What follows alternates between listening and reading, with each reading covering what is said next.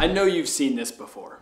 The key to burning fat and adding muscle for a guy is his metabolism. From a 6XL, I can now say that I'm in a large. A fast metabolism will give him more energy. It'll help control cravings and hunger and ultimately make fat burning a lot easier. And yeah, that's all good and well, right? There's a lot of good things that he said in there, but also there's a lot of things that he missed out on. And it seems like everyone all over the fitness industry has all of these points to lose weight, to put on muscle, to do these things that you want to accomplish, but yet they're missing a key factor that really is the reason that you're going to accomplish those goals. In this video, we are going to touch on that exact reason and how you can get to your goals without figuring out as wishy-washy ads, and let's just dive in. Before I let you know the key factor to getting to your goals of losing weight, putting on muscle, or really just feeling better, I'm first gonna give you the action steps that you need to take in order to achieve this key factor. And it all starts outside. The first action step that you're gonna need to take is watching the sun. Not only watching the sun directly, but watching it set and watching it rise. See, what this is gonna do is it's gonna ensure that it sets your circadian rhythm so that you get good quality sleep. Because what our circadian rhythm is, it's our biological clock that clicks in our head that makes sure that we get tired when it turns nighttime and we wake up and are energized when it's morning time. This is going to set everything that you need in order to get to where you want to go.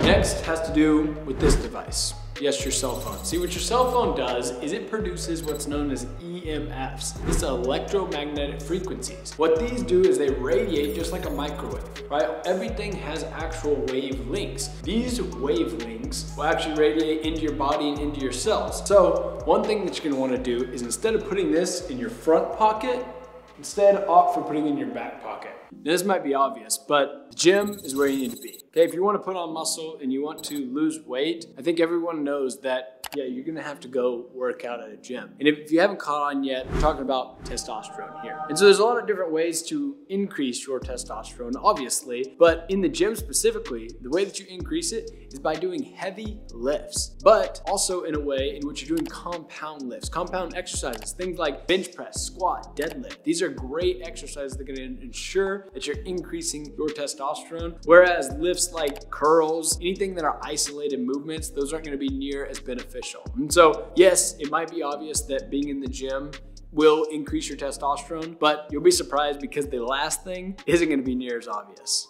All right, next thing you want to avoid is the fact that your clothes are going to affect your hormone levels. Yes, they actually are. Think about it. If you're wearing tight underwear, it's going to squeeze your gonads, right? Your gonads are what produces that hormone that is testosterone. That actually is going to get you to your goal of putting on muscle and losing weight. So we want to loosen that. We don't want to be squeezed and tight because it's going to decrease that circulation of those hormones because that's where they are produced. And so you are going to need to decrease that by first having 100% cotton. Wearing clothes that are 100% cotton, loose and free, so everything can flow the way it needs to. Telling you, it's gonna work for you.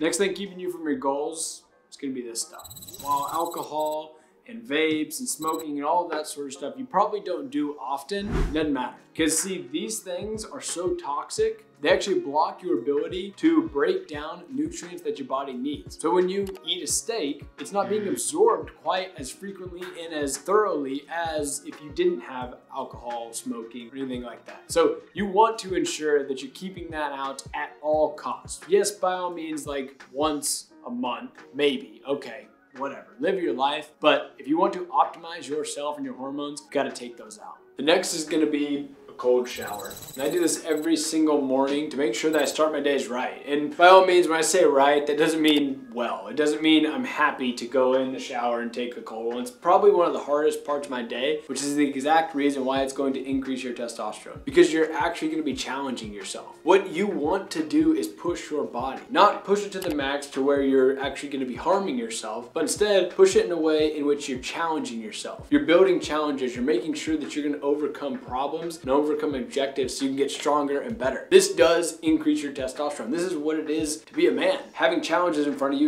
and overcoming those challenges to be better yourself. So we went over circadian rhythm, electronics, and working out. But this one right here is probably gonna change your mind.